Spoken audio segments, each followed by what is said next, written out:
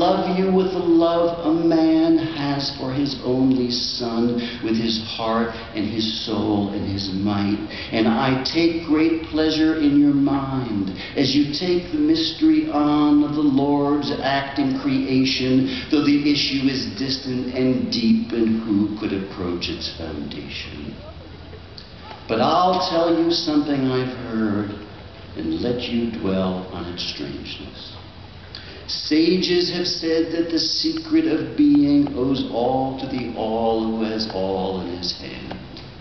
He longs to give form to the formless, as a lover longs for a friend.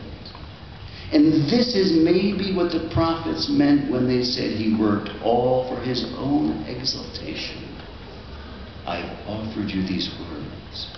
Now show me how you'll raise them.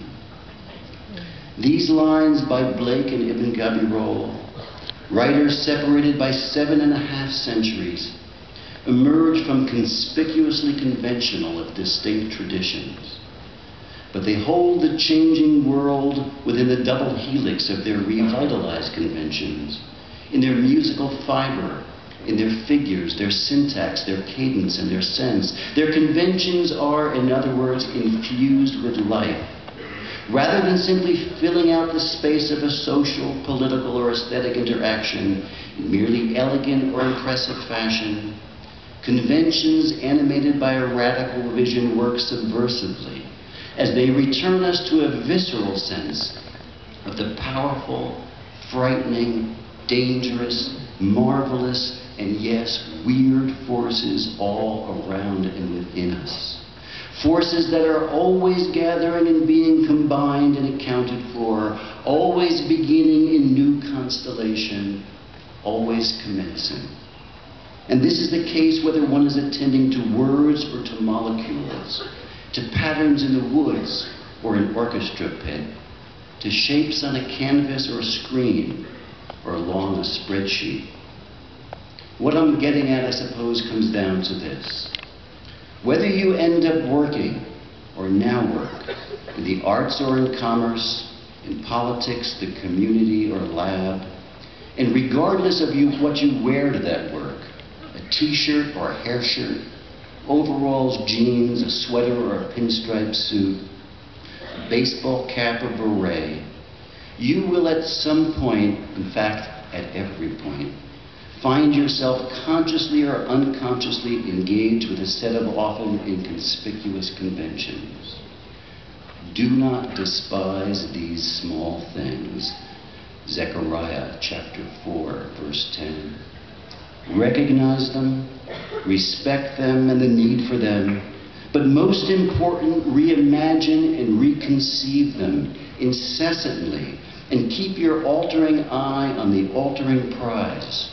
Not the trappings of innovation and identity, not the posture of a certain politics, and not the experimental manner, but its abiding ethos, which calls for approaching the unknown with courage and rigor, and a compassion born of a deep-seated sense and perception of relation.